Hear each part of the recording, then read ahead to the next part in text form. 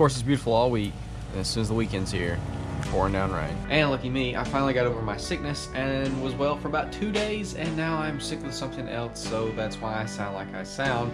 But we are finally lifting the OBS, as I'm sure you can tell by the title of this video. But first, before we get into what we bought and the install and everything, I want to get some measurements because I want to really see how much this thing gets lifted.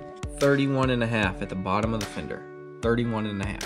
So y'all know Larry has had the 3-inch spindle kit on it, and it's been great. So I decided to go back with Rough Country, and they make a 4-inch spindle kit for this thing. So here is our replacement spindles.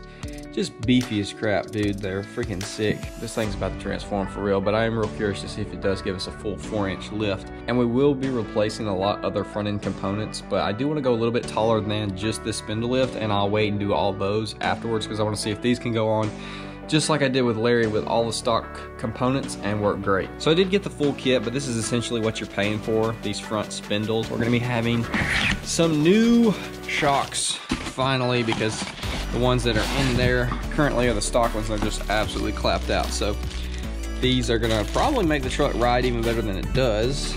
And then we have rear lift blocks. So it's like a pretty small, maybe 2-inch, 2-inch block. New U-bolts, everything, bushings. But for anyone new, the truck currently has 2-inch drop shackles in the rear, technically like 1 inch, that's how much it came out to. Just give it a more leveled look. I think it looks really good as is.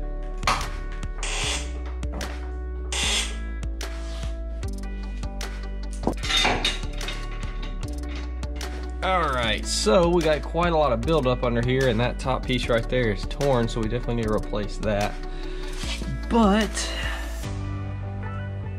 you know, just some old bushing, some grease buildup, but nothing looking too bad. I'm gonna go ahead and get this side knocked out, and then I'll have a good idea of exactly what to show y'all the right way to do everything. Alright guys, just got this side wrapped up, and as you can see, we will definitely have to do some extended brake lines if we do go any taller, but fairly straightforward install. We'll go ahead and get the other one going, but let's check out a little side by side between the two. As you can see, the shaft is like just about at the bottom of the stock spindle, whereas this big boy, you see how far it's dropped down. So if we put them side by side, you'll just see how much taller that thing is. So let's go ahead and drag these lights over there, and we'll do a little walkthrough of how to get these babies installed. Dude, look at this crap. I'm sure these are the OEM original from '99. You gotta take this brake line. It's annoying because it has bolts on the back that you gotta hold. So 11 or 7/16. Alright, so now to get the brakes off, I don't know what size this is. I don't see on here where it says anything. We're gonna use this as a little cheater. Break it loose. One down below, and they got this little rubber cushion around them, so that kind of, if you've never done this, will seem like you're not gonna be at the right spot, but that's the right thing. So thankfully they're not on there real bad. Once you get them broken loose, you could do this step before, but once you got those bolts broken away, I'm gonna take this baby off. There's a million different ways you can get into this thing. People are gonna tell you different. I just find finding a little wedge to tap in there seems to be the easiest thing for me.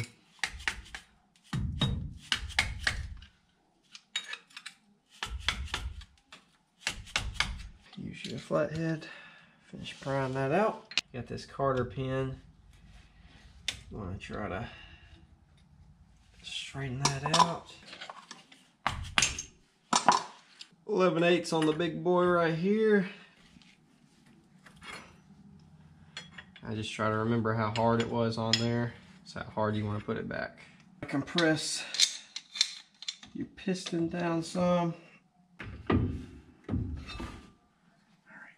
just wrap it up.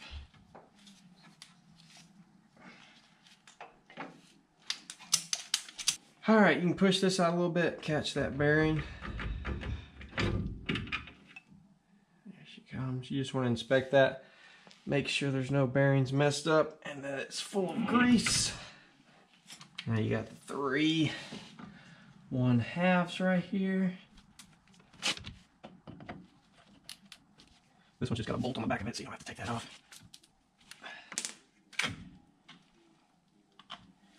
Put that off to the side. We will have to take this. We can go ahead and do that now so I can show y'all. Hopefully y'all can see. Just to give us a little bit extra length. Just peel that little metal tab back so that you pull that out and gives you a little bit extra room. Golly, I'm getting old. My freaking knees are hurting. Getting this Carter pin bent back. 19 mil. There we go. So they say you can use whatever tool. I wouldn't recommend a sledgehammer like I got. I'd get a smaller one, but I couldn't find it, so be gentle with it.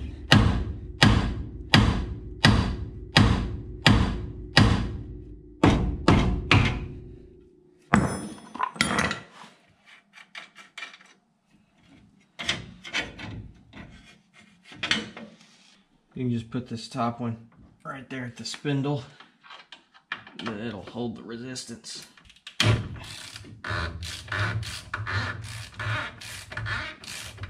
Now we gotta try to find the Carter pins. We're gonna have a bolt, well, this one and here. This one's facing up, this one's facing down. There's Carter pins in both of them. If you're like mine, yucky and grimy, so we're gonna have to dig to try to find our Carter pins. 1 1/16. They come out of there pretty easy. Not going to want to take them all the way out because we are going to want to drop. Well, I guess you could take the bottom one all the way up. This top one, we're going to have to hammer that facing each other so they are reversed.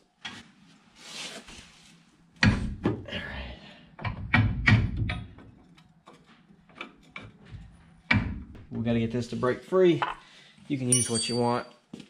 I prefer good old hammer. Lift this up, and then off she goes. So, nasty, grimy, yucky. Time to grab the new spindle. This new spindle weighs a freaking crap ton. Just line your bottom one up. Get that on there.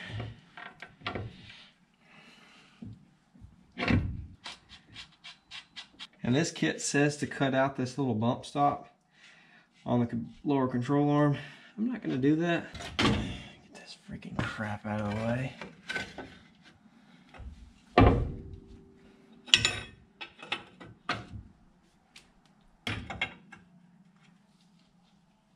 Throw our Carter pins in here. Alright, go ahead and tighten down our sway bar.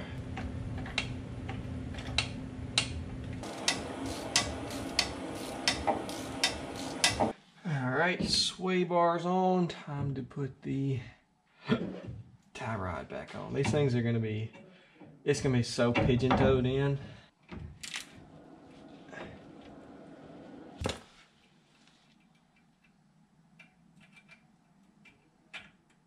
You do want to grease up this bad boy.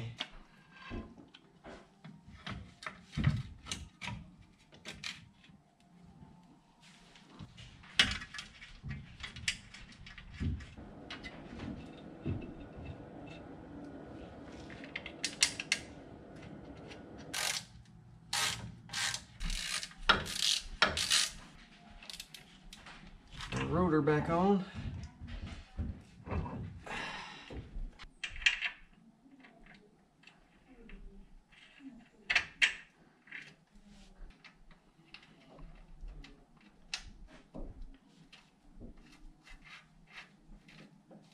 Kind of crazy. This truck has 221,000 miles on it, and the bearings are still good. Larry's were too. It's got 246,000 on it. It's just people that say they didn't build these things to last, dude. Can't build everything to last, but a lot of stuff that could go wrong usually doesn't.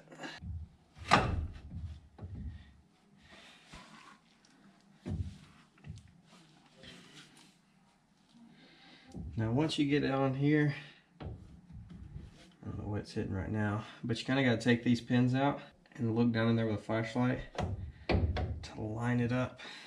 That just took me entirely too long to line those stupid bolts up.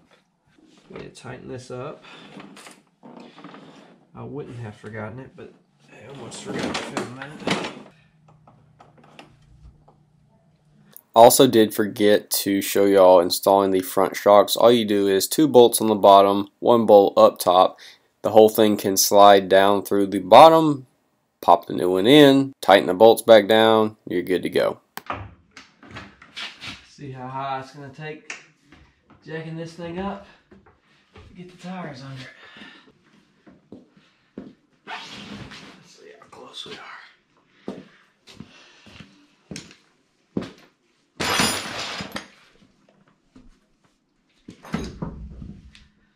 Oh, we're there. Let's let her down and see how much, one, these tires straighten out, but also how much does it settle.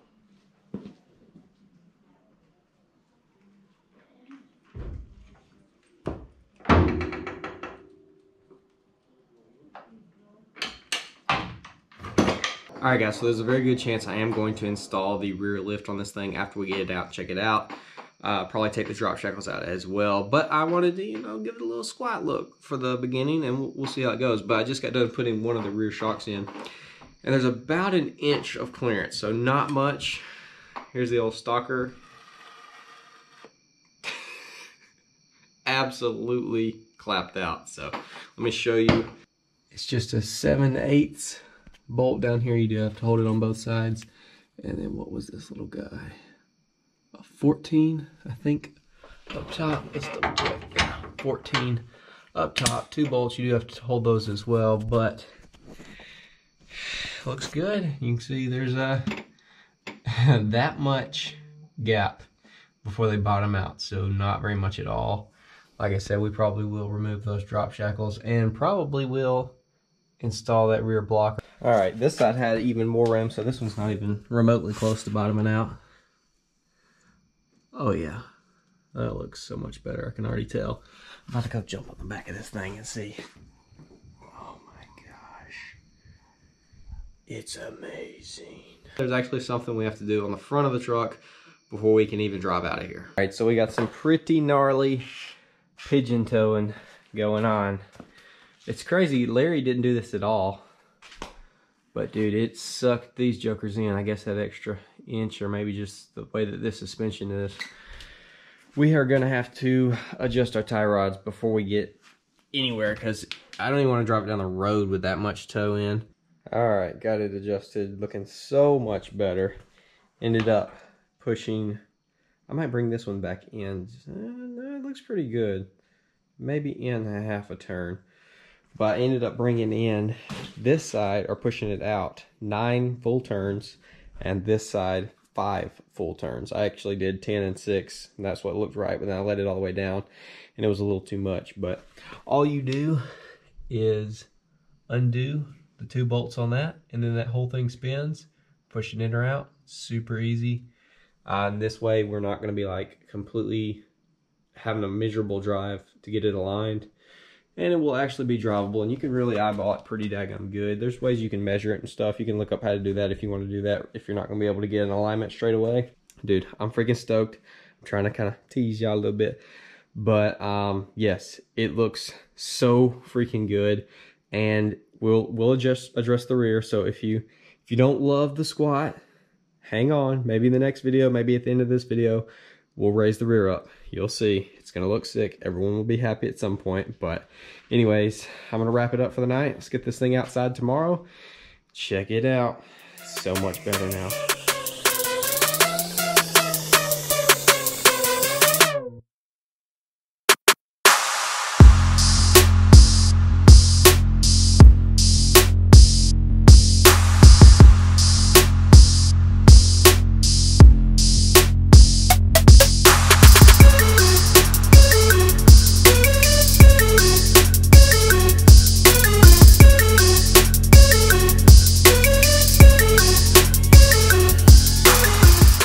guys, well there she is. Hopefully you did enjoy, and hopefully the install video was adequate for y'all to know what you're gonna get yourself into. But yes, she is squatting a pretty good bit. So I did measure it and it came out to 36.5 inches up front. So we gained a little bit over, if I remember the first number, a little bit over 4 inches of lift on this thing. So that's absolutely sick. I don't even know if that grenade thing worked, like if I was even used any of that footage, but good Lord, that was a mess.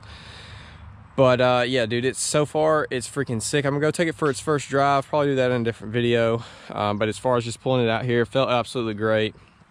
I know everyone's not gonna love the squat that's going on with it. It would definitely look more appealing with some better wheels and tires. But we're gonna raise the rear end of it up some, so don't worry about that. Do that in another video too, I'm sure. I know we'll at least take the drop shackles out the rear, and that should bring it up quite a bit. But just that little lift, dude, it is like a whole nother truck. With the spindle kit, it does push out the front tire pretty much perfectly like you want it. So when we do the 6-lug conversion on the front, it will be poked out a little bit, and then it'll be perfect with some wheels and tires, and then we'll get into it, but we're gonna equal it up. This thing's pretty freaking low to the ground, I'm not gonna lie. But yeah, dude, I'm excited to go take it for its first spin, see how it is with the all new struts or shock absorbers or whatever you want to call it.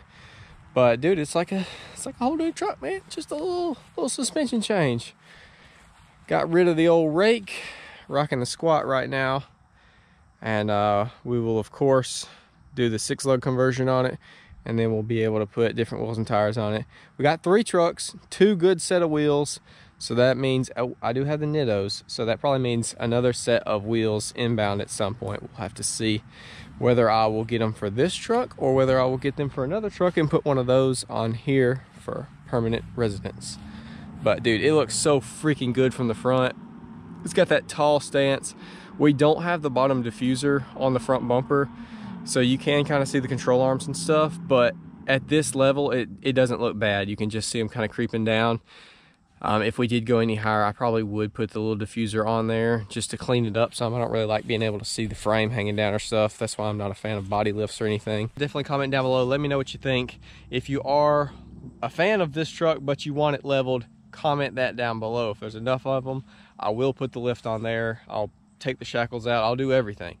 So definitely vote your side in the comments whether we should keep it squatted, throw some wheels and tires on it, or level it up. But with that being said, hopefully you did enjoy. I'll see y'all in the next one. All right, in case I throw this under here and that burns the truck to the ground, this was the plan. Do a smoke bomb. I don't even know if this is gonna work. Fuse didn't light. I do have a lighter. Okay. Oh, jeez. Oh, that looks sick.